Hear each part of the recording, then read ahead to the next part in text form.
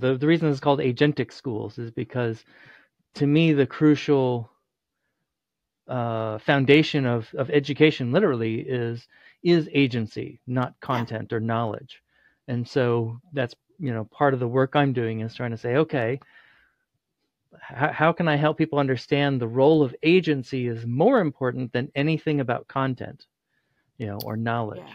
And it's really important work. It's very, very important work. And it's even more so important at this crux that we're at the moment, where we haven't yet realized, some educators and some education systems haven't yet realized that the time we are living in, content is even less relevant because you can get it quite quickly, and you can be replaced by an AI robot like that. But human connection is really important. So creating spaces where students become agentic, become in charge of their own learning and in charge of their own lives is really valuable work, because they can get that content for themselves quite easily if you've made them feel good about themselves as learners. So that work is very, very valuable.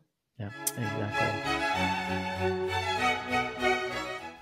This is the Agentic Schools Podcast, where you will learn about schools from around the world where children's agency to make decisions about their learning and living is more important than their academic skills.